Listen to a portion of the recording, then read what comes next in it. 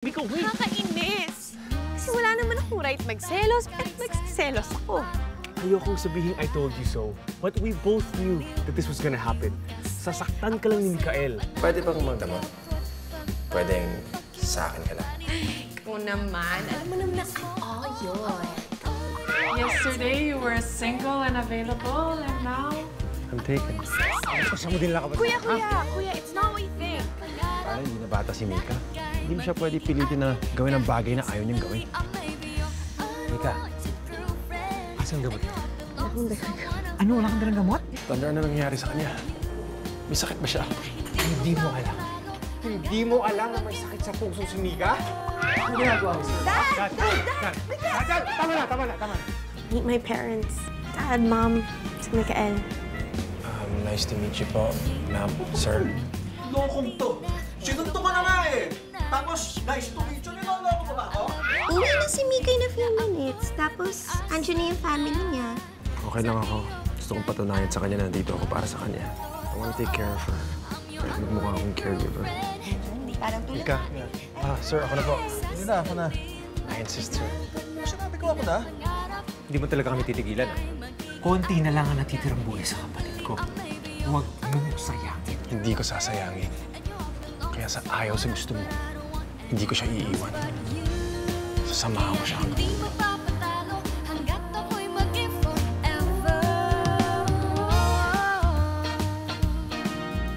Finally, the day has come, 'cause you have realized that... You know your dad and the daddy of Lance? They go a long way back. Buntis pa lang kami ng mami ni Lance. Pinagkasundo na namin kayo. Yeah, pero Mommy, that's so unfair. Tapos kung tratuhin niya pa si Mikael, kala mo kriminal yung tao. Eh, mali din naman yung ginawa ninyong nag-out of town. Kayo hindi kayo nagpaalam sa mga pamilya ninyo. Kahit hindi ka na menor de edad, dapat nagsasabi kayo kung saan kayo pupunta. Hindi dahil tinatrato namin kayong mga bata, pero bilang magulang, nag-aalala kami. Lalo ka na, babae ka. May kondisyon. I know, Ma. I'm sorry. Kasalanan ko rin yun. Pero, posible kayang magustuhan pa ni Daddy si Mikael? Alam mo, boss, ha? Sabi sa'yo, hindi yan ganun kadali, Dahil unang-una, ang tigas ng ulo niya si Thunder. Oo, sobrang protective niya sa kapatid niya, no? Although I'm not holding anything against him naman. Iba lang kasi yung pagkakilala ko sa kanya dati. Hindi lang naman si Thunder ang problema mo, boss, Andyan yung daddy niya, okay? Tapos, si Lance. Si Lance na gustong ipakasal nung family ni Mika sa kanya. At si Lance naman, mahal na mahal si Mika. Basta, hindi ako papayag na mailayo nila si Mika sa akin. Boss, ano magagawa mo? Anong laban mo? I'm sorry, anak, pero para sa daddy mo, si Lance lang ang lalaki para sa'yo. But, Mommy, mahal ko si Mikael. Hindi kilala ng daddy mo si Mikael. At saka wala siyang bilib sa mga lalaking wala sa corporate world. And for him, photography is just a hobby. It cannot feed a family. It is not a career, Mika.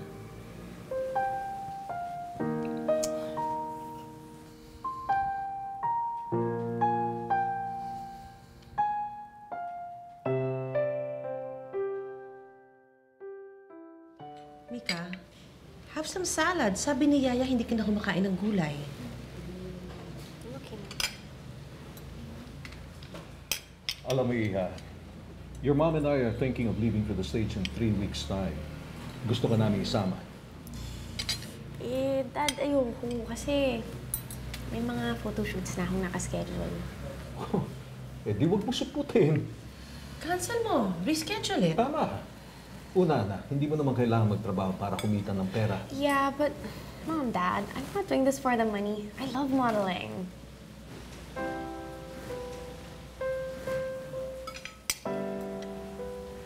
Excuse me, ma'am, sir. May bisita pa si Ma'am Mika. Si Mikael? Morning, Tita. Hi, Lance. Good morning. Tama-tama dating mo. Mabuka. join us. We're having breakfast. Come on. Sit down.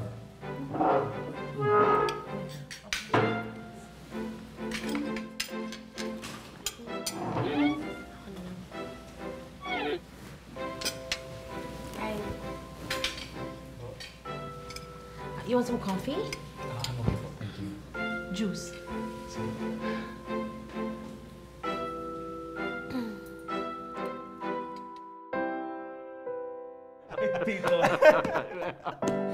Ano ba? That's good, that's good. Grabe. What was that again? No, I don't like. Total, sila naman ang magkakasundo. Bakit hindi na lang silang magpakasal?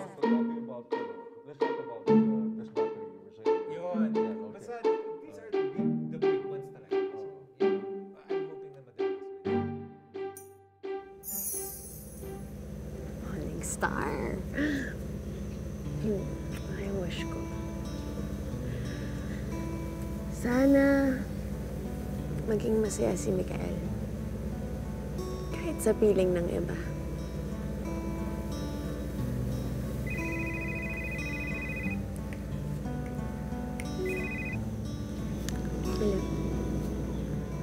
So, ano wish mo?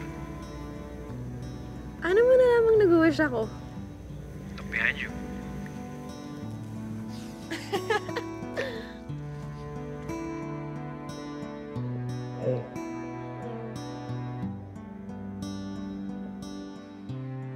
Daya mo, kanina ka pa pala dyan. So, teka, sagutin mo yung tanong ko. Ano yung wish mo? Wish ko na sana maging masaya ka kahit sa piling ng iba. Sa piling ng iba. Teka nga, pwede ako rin mag-wish? Okay lang? Sige. No? Ang wish ko, sana hindi matupad ang wish mo. Ganun. Ganun. Kasi ayoko naman mapunta sa ibang babae. Kahit galit ang daddy mo sa akin, hindi ako susuko. At kung hindi ikaw ang kasama ko, ayoko na malaman ang future mo.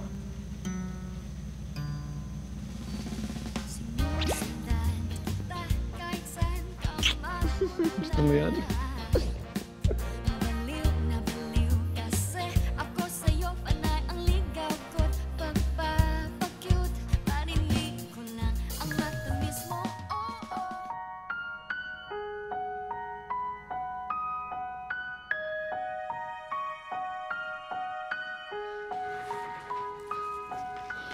Hindi mo ba nakikita that Mikael makes our daughter happy?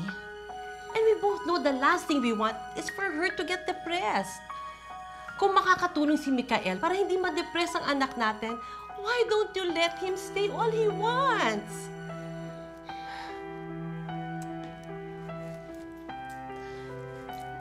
Pinapaalala ko lang sa'yo. Dati may heart donor si Mika. Pero hindi siya pumayag magpa-opera. Kasi wala siyang dahilan to live. But now that Mikael is here, he is her reason to live. Baka dahil kay Mikael, mapapayag na natin si Mika magpa-heart transplant.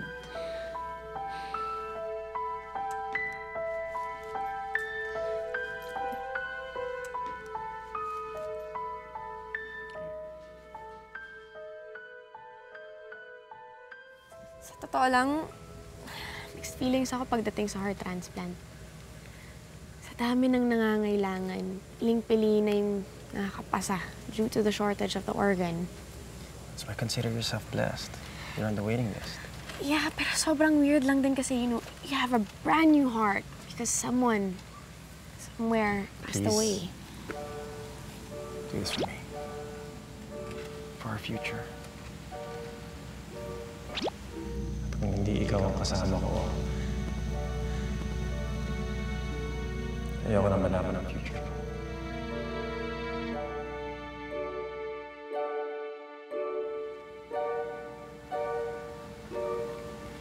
Okay.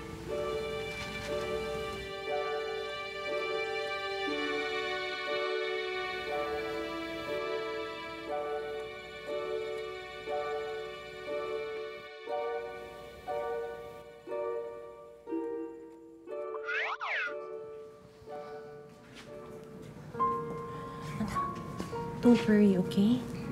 We're praying for you. Okay, Mama. Thank you. Dito lang kami ng daddy mo.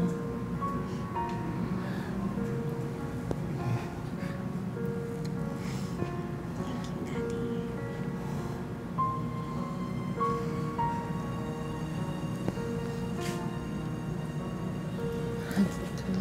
Please. Please. Please. Kahit magkaroon na ako ng new heart, ikaw pa rin ang mahal ko. Be strong, okay? I love you. Anong sabi mo? Sabi ko, be strong. Sira. Yung isa mong sinabi. Sabi ko, I love you. I love you too.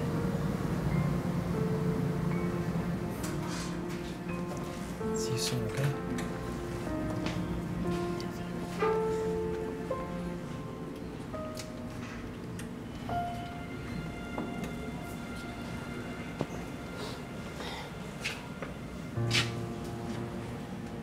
Now you know what to do. Yes, sir.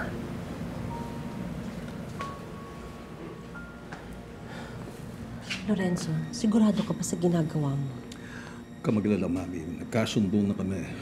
Nag-usap na kami ng masinsinan. Okay? Young man, wala ka ng papel dito. Nagkakaintindihan naman tayo na ayaw na namin makita pagmumukha mo kasama yan ako, ha?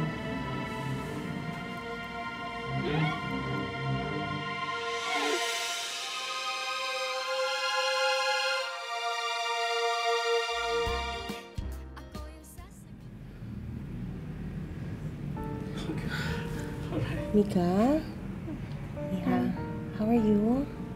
Mika, successful operation mo. Si Mikael. Magpahinga ka muna. Huwag ka munang tatayo. Bawal sa'yo magkikilos, ha? Just lie down. Okay? Alam mo ba yan si Mami kung gaano kataranta kanina? Ako patatawa ka. Sigurado ko makita mo siya. Si Mikael.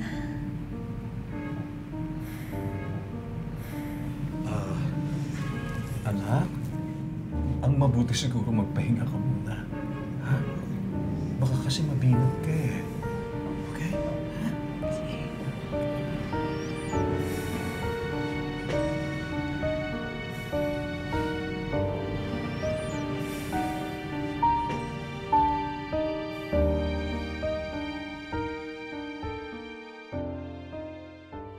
Okay, dahan-dahan lang, dahan-dahan lang. Yes, kuya. Okay? Yep. Siya lang yung mga pagbaba mo na nandito, ha? Sure. Hindi pa ba dumadalaw si Mikael? Dumalaw siya kahapon. Talaga? Yeah, oo. Kaya lang, tulog ka na kasi, kaya hindi na kita ginising. Sandali, ha? Ayusin mo lang to. Okay, sit down. Slowly, slowly. Okay. Sayang naman. Favorite pillow. Kailan daw siya babalik? Well, wala siyang sinabi, pero ang alam ko fully booked siya next week, eh, so... Shella, hindi ka? Pagpahinga na natin to. Ha? Okay. Sige. Anong, okay ka lang? Get well, ha? See you. Bye, friend. I'll call you later. Sleep ka na. Miss ko na yung shopping natin.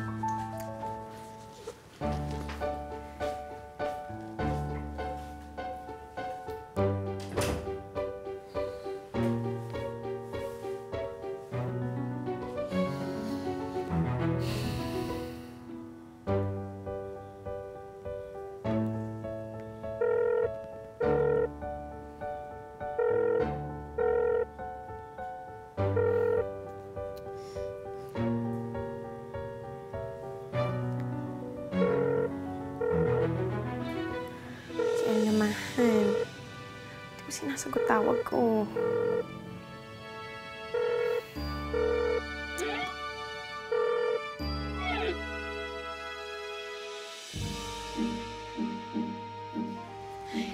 Days, weeks have passed. Kung ganun naman talaga siya ka-busy sa mga projects niya. Ba't di niya man lang ako magawang tawagan o text? Hindi ko alam, girl. Kaya ngayon, bumaba na tayo para magkaalaman na hanapin na natin yung Mikael na yan. Teka. Salamat Samahan mo ko. Alam mo, kung alam mo lang kung gaano ka-abnormal yung rate ng heartbeat ko. Kasi sigurado ako, lagot ako sa tate mo pag nalaman niya kung saan kita dinala. Ready ka na? Dito lang.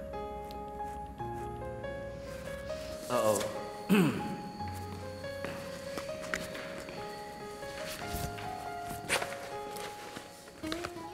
Hey. Pasensya ka na, Mika, pero may nirarush lang ako. Bro, gusto mo ako nung tumapos na to? Kaya ko na to. Hindi ako na. Di ba? At may pupuntahan din ako dahil may client ako so...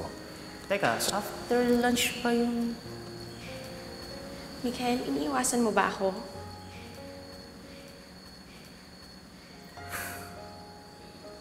Mikael, sagutin mo naman ako. Hindi ka dumadalaw. Ano ko nire-replyan sa text? Ang tawag ko. Hindi ko maintindihan kasi di ba okay Mika, huwag ka na... nang pumunta dito, okay?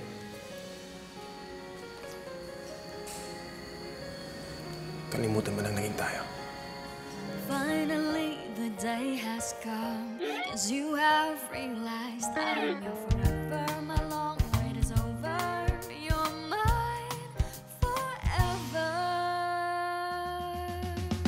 Unwanted girlfriend, ang tawag mo sa akin noon. Kuya, may nangyari ba nung nasa operating room ako?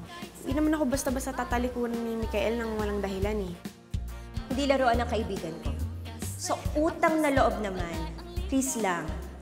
We deserve to hear your explanation. Mika! Dad. Sinabi kasi huwag ka makikipagtakbo sa lalaki ito. I don't love Lance! Please! Huwag mong pagpilitan kami! Dad! Dad!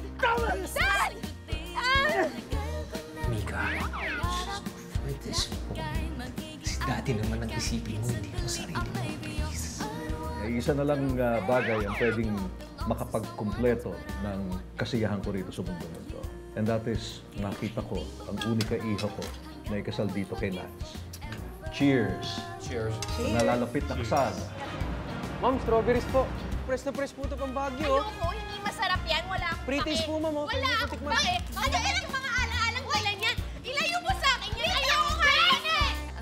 Ako malala na yan. Feeling ko kailangan na magkaliwanagan na kayong dalawa. Break na ba kayo o hindi pa? Sabihin mo naman sa akin na hindi mo gusto pakasalan si Lance. Sabihin mo naman sa akin na pipilitan ka lang.